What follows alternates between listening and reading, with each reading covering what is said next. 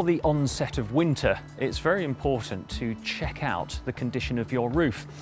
You can do this from the ground level, you can use binoculars, or if you can, get access from a neighbouring property.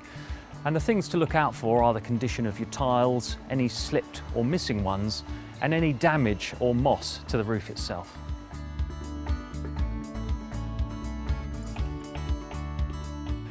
If you walk round the base of your house, keep an eye out on the floor looking for anything that could have come from the roof.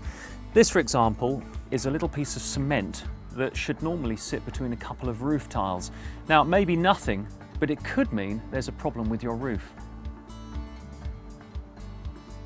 When you're up on the roof, the kind of thing to look out for are missing or broken tiles.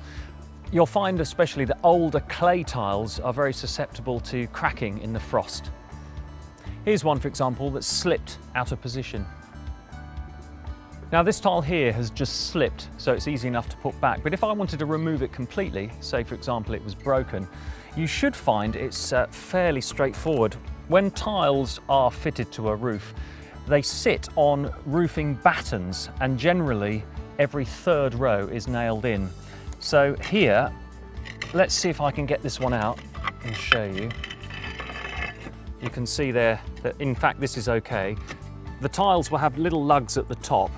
If we were to replace this one, we just need to lift the tiles above, slot it into position,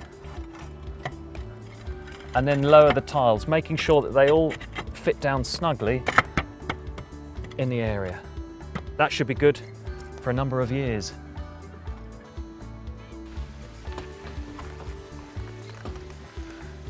Now, moss and leaves can actually block your guttering.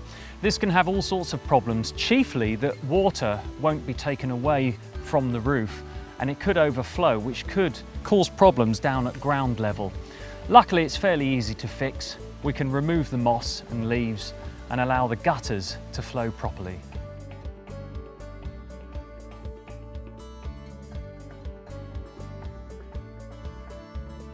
If you are going to take a look at your roof, a top tip for you is to make sure that you don't lean your ladder on the guttering.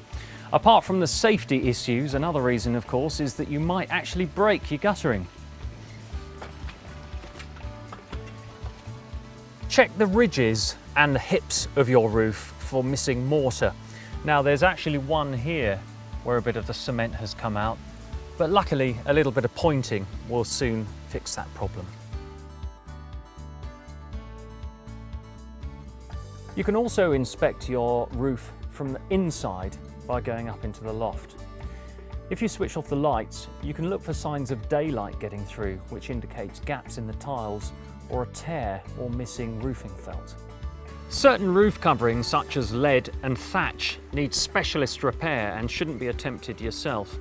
Quick fixes or DIY repairs won't last and may cause damage in the long run. If your home has a chimney, make sure that you inspect the pot and the benching regularly. Also, if you've got a solid fuel fire, such as a log burner, do look out for escaping smoke between the joints in the bricks. Well, hopefully all these tips will help you spot any problems with your roof, which will protect your property in time for the onset of winter.